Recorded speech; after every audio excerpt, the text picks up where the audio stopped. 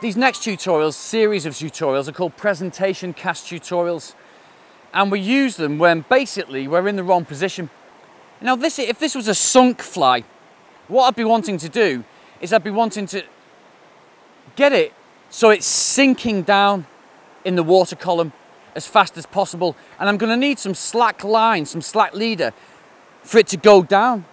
If the leader's tight, it's going to keep that fly up in the water surface, and we don't want that. We want the nymph to go down and drift down to a fish below us. A good cast to get the nymph sinking down and create some slack at the leader end is called a collapse cast. And basically all we're going to do is we're going to create a pile of slack and make it, you see the way the fly went up and then fluttered down? So we can make the collapse cast by just sort of failing the cast and creating that plop down. That's one way of doing it. Another way to make the collapse cast is simply to change the trajectory of our cast. Turn the crossbar literally like that. There's the back cast, and there's our forward cast. And what that does is it drives the leader and puts a load of slack right at the leader end.